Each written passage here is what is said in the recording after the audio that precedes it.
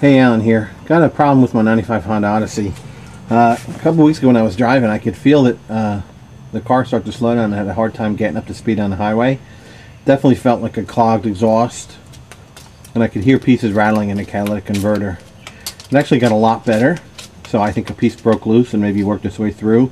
But the converter is noisy and it leaks, and this is an aftermarket converter that was put on by a Meineke shop many years ago. And they really didn't do a great job. And they welded the piece of the original cat off and welded on a new cheap cat.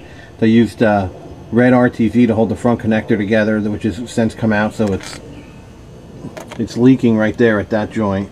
The pipe between the catalytic converter and the muffler is bolted on here, but in a factory car there's supposed to be a connection here, a 3-bolt connection, and what they really did is they welded a cat into here and replaced one piece of pipe that was leaking. So basically they didn't have to use any parts and just hit us up with a lot of labor for making up a set of pipes.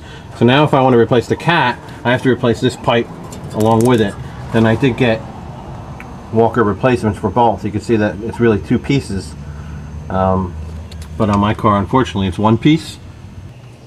So one thing I found out is that the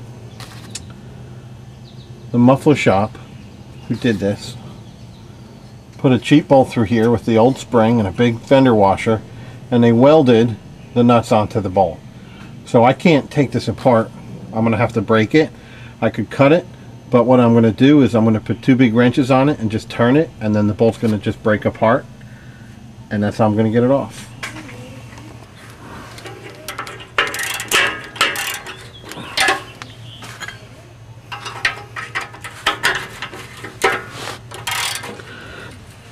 So I'm just going to keep twisting till it pops.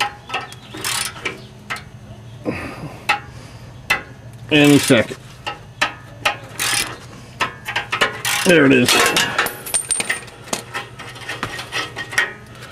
And off it comes. I don't have to use a cutting tool or a torch, although that would have been a lot quicker. You know, you use what you have.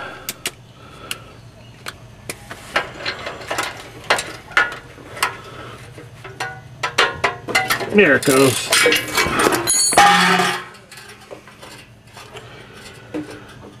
And that's how I removed my catalytic converter. Just want to show a couple observations here. One is on the Odyssey, there's a bracket here that bolts to the engine block and holds the bottom of the exhaust header or exhaust manifold in place. And I don't know if you can see it, but on this car it's cracked. It's cracked right here all the way across, so it's really not doing anything. So while I'm here, I'm going to replace that. Also, there's an exhaust donut that goes on here that is pretty used up, and I'm going to replace that as well.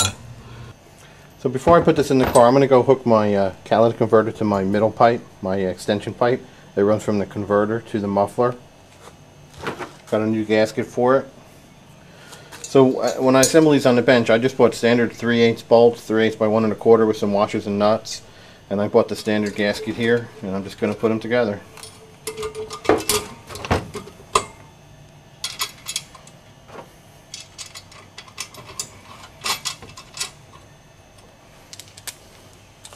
Using 9/16, just going to tighten them up.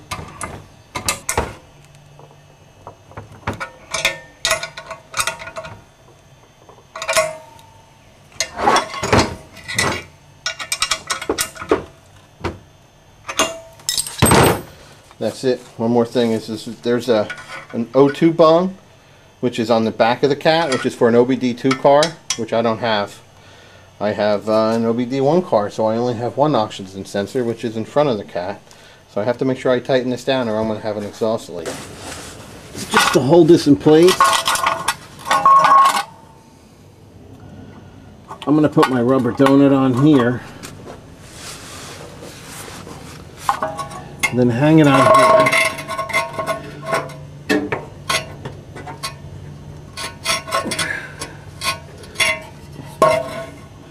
And this way it's supported from either way, whichever side I put on first. it'll be supported. I talked about the rubber donut in the pipe coming from the cat, but there's one here as well going to the muffler. This donut in here is really old. It's probably original to the car. So again, when they had this apart, you know, they didn't replace these with new donuts, and they both showed signs of leaking, and they both had red RTV crapped all over them. You know, I bought 2 new ones. They're $10 a piece, and you know, now hopefully it won't leak. Well, it's really hard to film, but you can see where this broken bracket, see the broken bracket, broken too. Now I put a new one in, which is right up there holding that pipe in. It was really easy to do. It was just 2 12mm bolts and 2 14mm bolts. It took me a few minutes just to take the old ones out, put the new ones in, new bracket from Honda, and now that pipe is solid as a rock. So I've got a new exhaust donut or gasket that goes on here, and it doesn't fit on so well because this pipe is kind of all buggered up. Doesn't help that the shop put red RTV all over it. Instead of replacing it, I'm just going to clean it up a little, just so I can get a smooth, just so this will go on nice and easy. I don't have to force it on or tear it.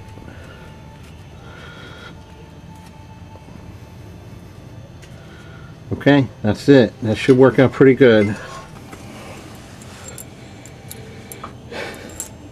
New hardware from Walker.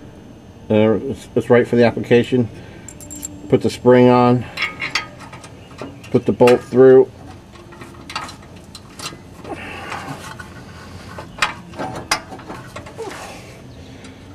and get the nut started.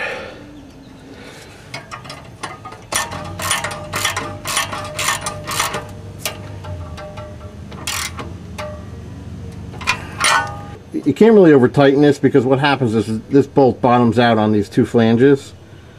So all the nut really does is hold these bolt in place, and then it's just spring tension and that gasket that keeps it from leaking. Okay.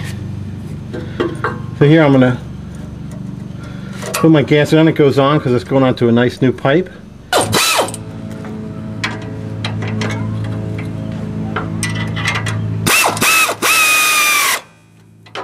Got my exhaust system in. I got my new pipe, new gasket here, new bolts, new intermediate pipe, whatever they call it. 3 new bolts, new cat. On the front of the cat over here, I've got 2 new bolts, a new gasket, and way up front, I've got a new exhaust bracket from Honda. You know, a shop with a lift and the right tools could probably take out the old and put the new in about 20 minutes. But with me on the ground, having to keep going back to the box for the right tool, and trying to do a silly camera at the same time, took me well over an hour, probably about an hour and a half to get it done. Anyway, it's almost as good as new. Hopefully it won't leak, and hopefully I won't hear that rattling noise, and we'll see. We'll take it for a ride.